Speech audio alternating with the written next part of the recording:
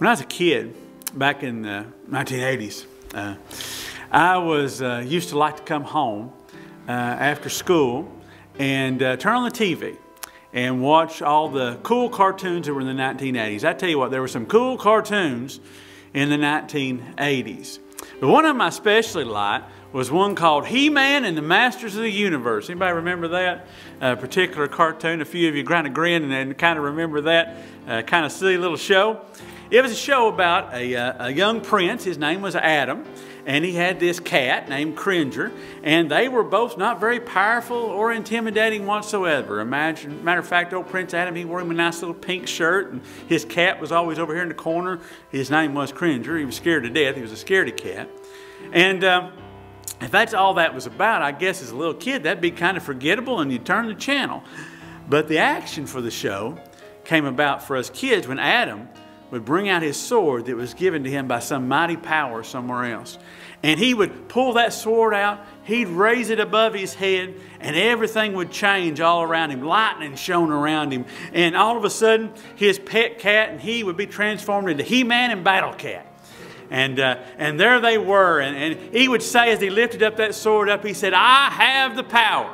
Some of y'all might remember that from your youth. I don't know. Or maybe your children's youth. I don't know, one or the other. Now all of that, of course, is fantasy fiction. But it reminds me of a problem that we sometimes have in our Christian life. We don't believe we have the power. We don't believe we have the power. We walk around in our lives like the Cringer and the Adam instead of the He-Man and the Battle Cat. We're walking around like we have no power. There isn't a real one to call out to who will give us strength that we need to overcome very real spiritual battles that are going on around us daily. And we just don't ever raise up the sword and say, "Lord, I have the power from you on high." We forget that. We don't believe the power is available to us. And some of us need to pull out our sword of prayer and receive that power from on high.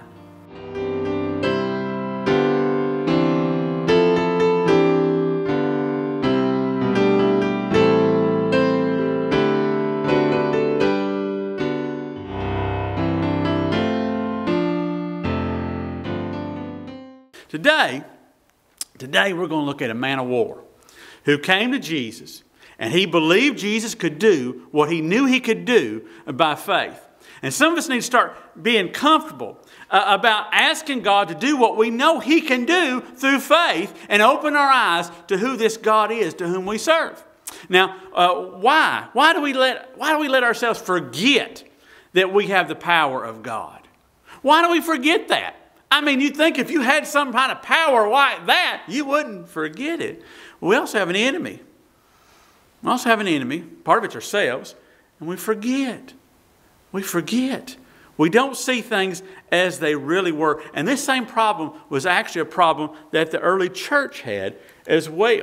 We're going to start today in Ephesians 1, 15 through 19.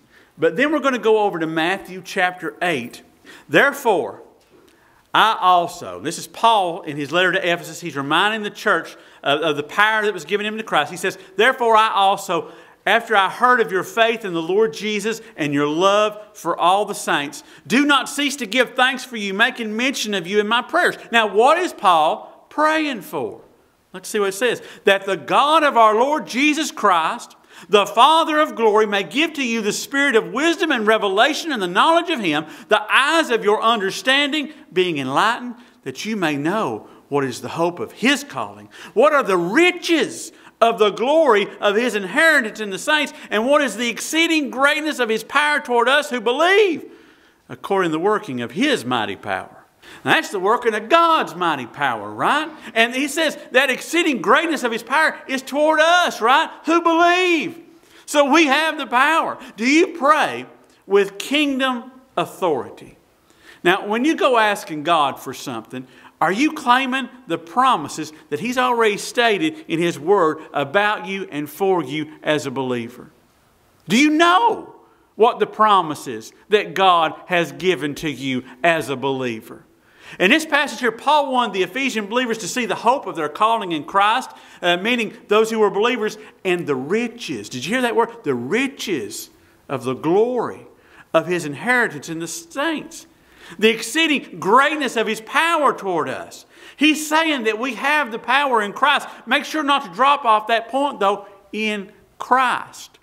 Right? Don't think I've got the power. I've got the power in Christ, right? Amen. Some people think that they've got the power. Oh, no, you don't. We have nothing without the Lord. Our authority in Christ has been described as a kingdom authority. Pastor Tony Evans, he describes it this way.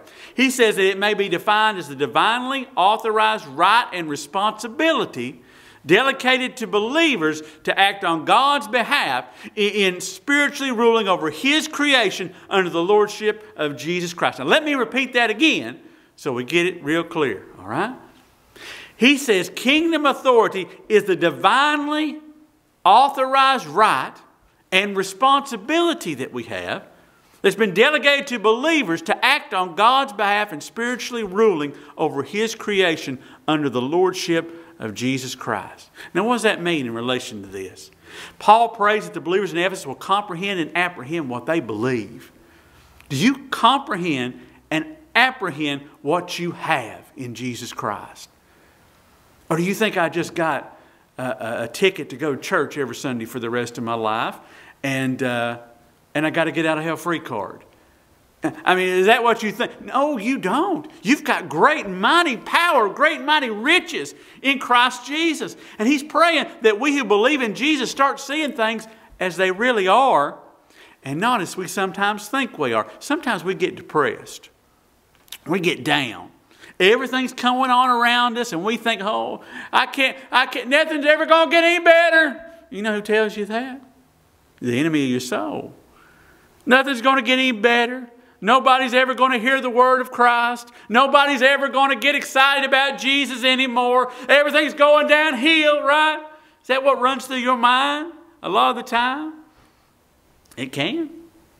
It can. We all have it go through our minds sometimes. We all get downhearted. And he's praying that those who believe in Jesus start seeing these things that really are. He wants God to make it clear to us that the power we have in having the ear of the Creator of the universe. Do you know you can get a hold of God? And if it's in His will, He'll take care of the situation. Amen. And you can find out what His will is by looking into His Word. Do you realize the power? Now this doesn't mean that we start naming and claiming a new sports car or a new spouse or some other selfish, greedy nonsense from the old days we had while living in the world. That's not what that means. It means that you start going to the one who has the authority as a child of His, and you know that He made certain promises and God told you this. So you can go to Him in His will and in faith ask Him to accomplish what He said. And you know what? He accomplishes it, doesn't He? But you got to believe. Some of us never ever raise our hand and say, Lord, I need the power. I need the power, all right? The soldier I mentioned earlier. This man was a man who wasn't a Jew, so he wasn't a God's people back during that time. He lived in Capernaum for some time, but he knew enough about Jesus, this Jesus who had showed up on the scene, that he knew enough that he knew that this one had the authority to help him. Now, when Jesus had entered Capernaum, a centurion came to him, pleading with him, saying, Lord, my servant is lying at home paralyzed, dreadfully tormented. And Jesus said to him, I will come and heal him. The centurion answered and said, Lord, I'm not worthy that you should come under my roof, but only speak a word and my servant will be healed. For I also am a man under authority, having soldiers under me. And I say to this one, go. And he goes, and to another come, and he comes, and to my servant, do this, and he does it. Now, that's the short version of the story. You don't have to go here right now. But over in Luke chapter 7, we get what Paul Harvey used to call the rest of the story. He adds on the window dressing to everything that happened here. And there, in Luke 7, it tells us a little bit more to the story. It says a certain centurion's servant who was dear to him was sick and ready to die. So when he heard about Jesus, he sent elders of the Jews. See, he sent somebody to him, pleading with him to come and heal his servant. And when they came to Jesus, they begged him earnestly, saying that the one for whom he should do this was deserving, for he loves our nation and has built us a synagogue.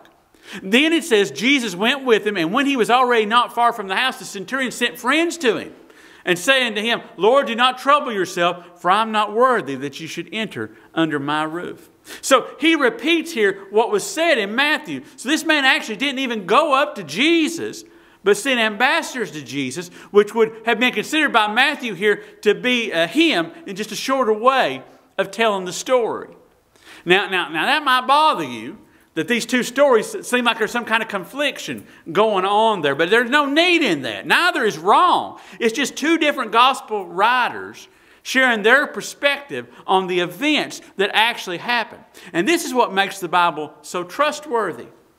Because you can ask any detective on the scene. I've asked detectives on the scene about if you go to a scene and everyone explains to you exact wording, the very exact same thing about what happened, what they saw occur, you know what that's a great sign of? They're lying. They've got over the side and they've worked out what they're going to say, and they go over here. But here we have in Luke and in Matthew, they're both giving the story, but they've got a little bit more that they're showing from each one, because we all see things just a little bit different. And that's what makes the Bible so true. Amen. In that. Now, I just want to get that out of the way before we go any farther so we know a little bit more about this man. Some things I want us to pick out about this man today. First of all, I want you to recognize he is a Gentile. He's not of God's people during this time, but it seems like he's a believer. He is a centurion. He has 100 men in Rome's army underneath him. He's a high-ranking soldier. Unlike most soldiers of the time, though, he had a heart. And that's very unusual. This man is concerned about a slave. And he has actually built these Jews a synagogue to go worship in. He ain't your normal Roman soldier, okay? And to give you an idea of the attitude towards slaves back during that time, the Greek philosopher Aristotle, he said this. He said, a slave is a living tool, just as a tool is an inanimate slave. Give you an idea of what most in Rome were thinking about a slave, right? He's just not even a person. Roman law expert Gaius, he wrote that it was universally accepted that the master possessed the power of life and death over his slave. If he wanted to have him killed, he'd just have him killed.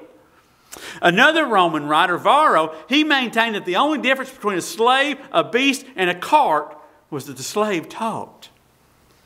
So you can see what people thought of slaves back then.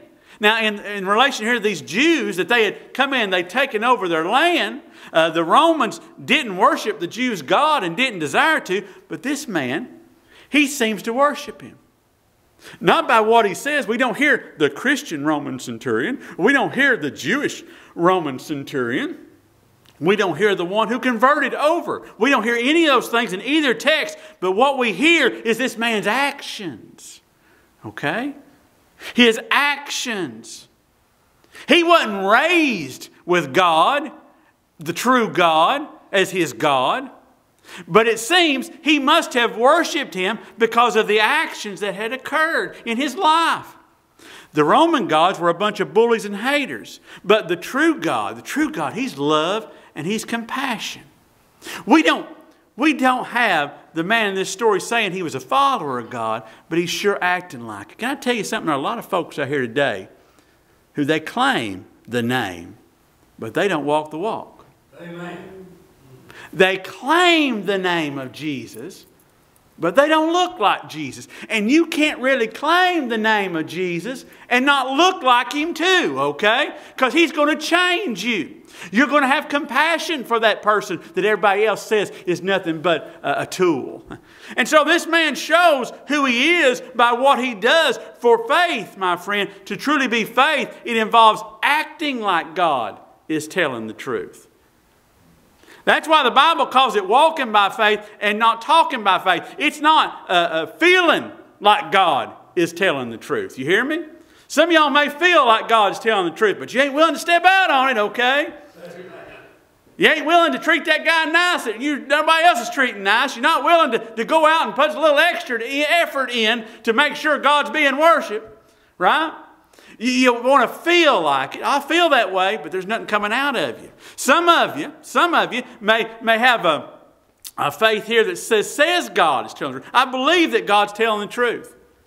And you might say that right here in church, right? But does your action show it? Do we have faith? Do we have faith? Real faith is married to your feet. It's married to your feet and your hands. Some businesses, in a desire to save money, I see them do this where I work at, they install motion detector lighting in certain rooms, right? You ever seen that? Y'all seen that before? That means that the lights come on only when there's motion detected within the room. If there's no motion, then there's no light. And this way the lights go off, and when the people walk out and they don't turn the lights off, they go off anyway, right? And thus money is saved, right? No motion, no light. Can I tell you, God works that way too? God works that way too. God will give you the power and the light when you need it, but He'll wait and He detects the motion on your part. Amen. He'll wait to see you do something. Step out in faith to take over and do what He's told you to do. If there's no movement in faith, there's not going to be any power in your life. All right? No power to accomplish what He wants you to do. You've got to step out. Step out. This man, he knew that to gain access to the help he would need to have enough faith to step out and ask, right? Whether it was from afar, you know, we do that in prayer, don't we? We ask from afar, right? Jesus isn't here personally when we ask. We're praying to Him, just like this man is kind of doing by sending these people on to do what he's asked to do. And some may have had faith when they went to the altar years ago for salvation and haven't had faith since to ask God for anything or to step out for anything ever since. Why? Why? You got to step out for God, for Him to turn the lights on for you, don't you? You got to step out. Now, another thing about this man, notice that Jesus answers when we ask. He's going to answer, okay? There's going to be an answer. The centurion asked Jesus and told Him his problem. And what did Jesus do? He said He'll come and heal his servant. Well, that's pretty simple and clear and easy, wasn't it? But he had to ask. Sometimes we get afraid to ask, don't we? We get afraid to step up and say anything or do anything. Why don't we imagine that God isn't going to answer us? His answer is either going to be three things, okay? It'll either be yes, it'll either be no, or it'll be wait. That's always His answer. Always His answer. And His answer is always the best answer, and He always does give an answer, okay? But let me tell you something. If you never ask the question, how do you know if you'll ever get it? If the question's never asked. When I was in school, the teacher, they'd tell us that there was no stupid questions. Remember hearing that? No stupid questions? Well, why do they say that? Because every question that you asked gains you something, doesn't it? You gain a little bit more knowledge about why this is or why this ain't, right? But if you sit back there and you don't ever step out, you're never going to grow. You're never going to grow anywhere. You're never going to move into anything if you never step out and do anything or ask anything. If you aren't willing to ask Jesus, why would He give you an answer or any help if you're not willing to ask? The Bible says that people do not have because they do not ask. When was the last time you asked? You do not have because you do not ask. And this guy, he knew who to ask, didn't he? He knew who to ask. And this man, he understood authority. Isn't that clear? Isn't that clear? From what we learn in Luke with the rest of the story, Jesus was on His way to this man's house. When He sent other friends to let Jesus know He wasn't worthy to have him in His house, he goes on, He commands the men from afar. And He says, I command men from afar in a war, and they do what I say. He knew Jesus could say just a word too, and His servant would be healed. Jesus doesn't physically have to come down to this altar when you bow down to pray, does He? I've never seen anybody when they come down to the altar to pray and Jesus just appear there. That'd be awesome. Wouldn't that be awesome? If you just saw Jesus there. I've never seen that happen, but what I have seen happen is them get a hold of God. Ain't you? I've seen them get a hold of God, ain't you? Amen. I've seen that because I saw God answer in ways after they got up from off that altar. But can He say a word from heaven and heal the issue in your life, even though He doesn't physically appear? Absolutely, He can, right? Because He has the authority. Now here's the question. Here's the question. Do you, as followers of Jesus Christ, really believe that He can fix the issue when you call out to Him? Do you really believe that? The question says a lot about our faith, and the answer here to him in this centurion's case, it's one of the times we ever heard that Jesus said, wow.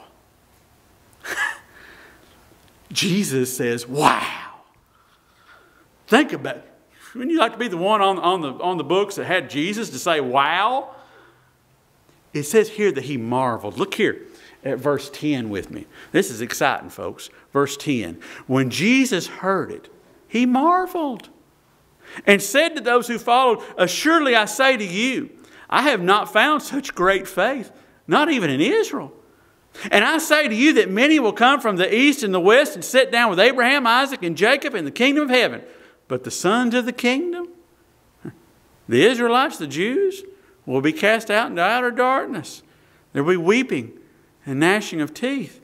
Then Jesus said to the centurion, go your way, and as you have believed, so let it be done for you. And his servant was healed from that same hour. There you're seeing kingdom authority in Jesus Christ, okay? A believer who is living under God's authority can also receive His blessings when he asks, right? Jesus said here that nobody among God's people, the Jews, was expressing a faith like this in His time. Nobody was, even the disciples, they're Jews, okay? And the centurion was expressing a greater faith than the disciples who He had just given the Sermon on the Mount to, okay? This centurion was doing that, and he marveled at it. He was like, wow, this Gentile gets it. Sometimes I think the Lord gets all excited when there's somebody in the church and all of a sudden they get it. They get it, right? The lights come on and you see the little light bulb go on top of their head and they realize I need to step out and do what God told me to do. And then they go do it. And then God says, whoo, right?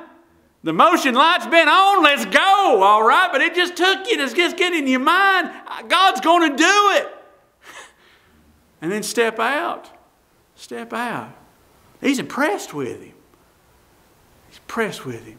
Reminds me of what the Lord's going to say there when you enter into heaven. It says, the words we all want to hear, well done, thou good and faithful servant. Faithful. Good and faithful servant.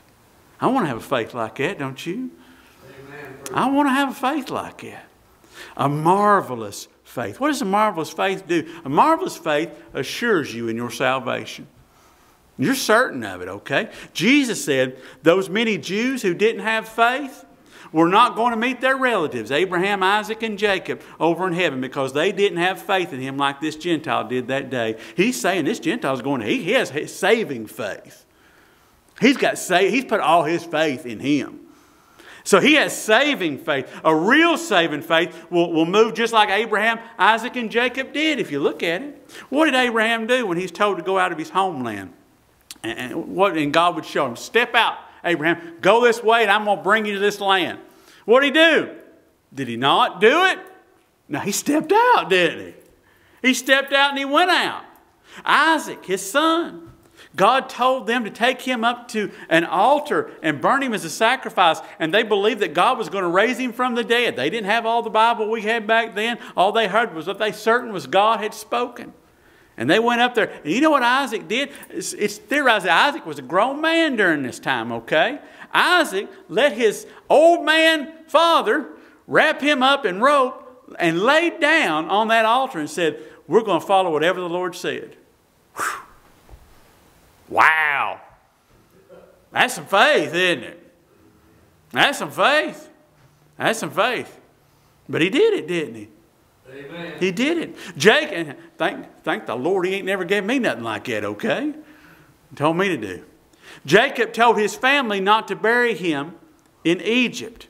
but take him to the promised land and bury him. He made plans that this would occur, right?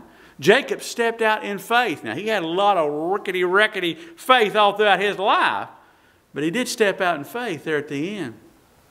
And prophesied from his staff is what the Scripture says. If you've trusted, you who are sitting here today, and you who are listening online, if you've trusted that God will take you from your dead body when you die and take you to a whole other existence in heaven, why can't you trust Him that God will help you with what you need here today?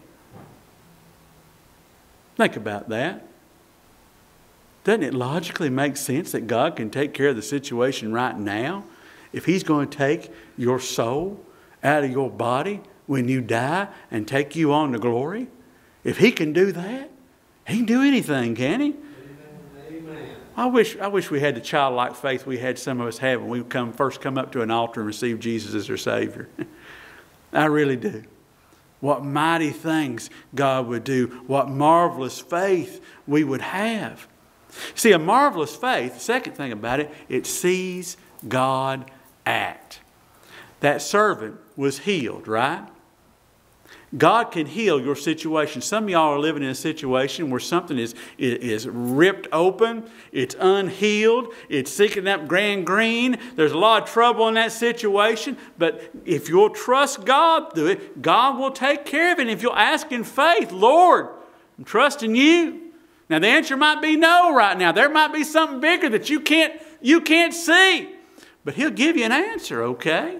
Amen. He'll give you an answer. Hebrews 11:1. Hebrews 11:1. It says this. It gives the definition of a marvelous faith. It says, now faith is the substance of things hoped for, the evidence of things not seen. Now think about that. Do we use that type of language with faith and hope? We don't talk about substance. We don't talk about evidence when we talk about faith and hope, do we? But when we talk about the marvelous faith that you have in Jesus Christ that sees Him act in your situation, it is something that has substance. It's something in reality, isn't it? It isn't just something that isn't there. It's something that's here, right? It's evident. You can see it take place. And things we can't see like hope become things we can see in substance and evidence. Let's believe God can take our faith according to His will and bring about what we ask. Jesus said to that man, He said to that man on that day, go your way, and as you have believed, so let it be done for you. You want to see things happen here at church? You want to see things happen in your family? You want to see God react in the situation that you need Him to react within? You have to step forward and believe, right? So as you have believed, let it be done for you. We can have the power in Christ.